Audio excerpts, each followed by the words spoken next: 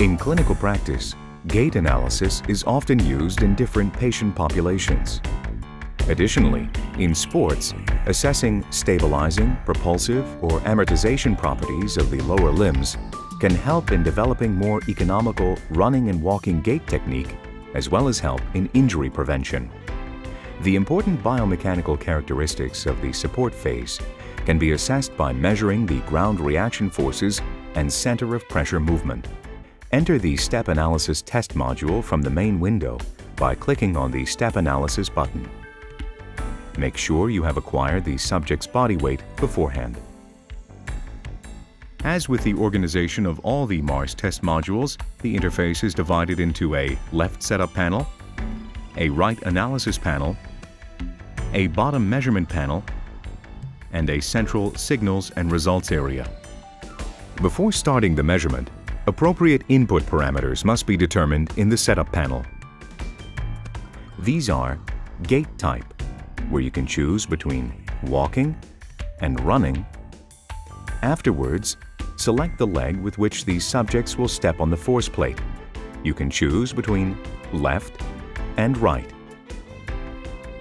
And finally, select the type of footwear, where you can choose among barefoot, running shoes, walking shoes, or high heels. To start with a measurement, click on the New Measurement button. After launching the test module and clicking New Measurement, initialization and offset takes place. During this time, the subject should not be on the force plate. If necessary, the measurement mode can be cancelled by pressing the Cancel button. Before starting with the measurements, the subject should perform a few trial runs to get familiar with the force plate distance and the leg with which he or she steps on the plate.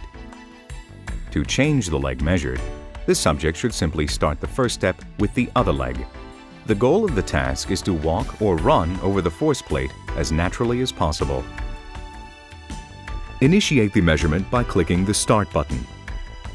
If the subject doesn't step on the plate, or only part of the foot comes in contact with the plate, the measurement must be repeated.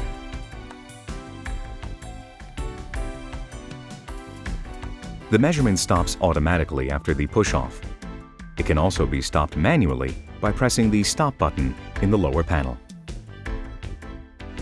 The measurement can be repeated by clicking on New Measurement, thus not saving the previous repetition. If you are satisfied with the measurement, you can save it. The central window displays the COP measured by the force plate. If the settings for analysis were changed after the measurement was completed, you can reanalyze the data by clicking on Analyze. Ground reaction forces in all three directions can be viewed under the Signals tab. The data from the analysis can be viewed under the Results Table tab. The results parameters are divided into different groups separated by blue headings. A more thorough description of the parameters can be accessed by right-clicking on the parameter name. Options for displaying specific sets of parameters can be accessed under the Parameters View menu in the right panel. For more information on this topic, please refer to Tutorial 7. Under the 3D Graph tab, the ground reaction force vectors can be displayed. To run the vector animation, press Animate.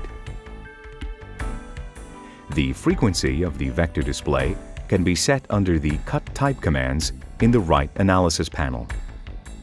You can choose between two types of time analysis.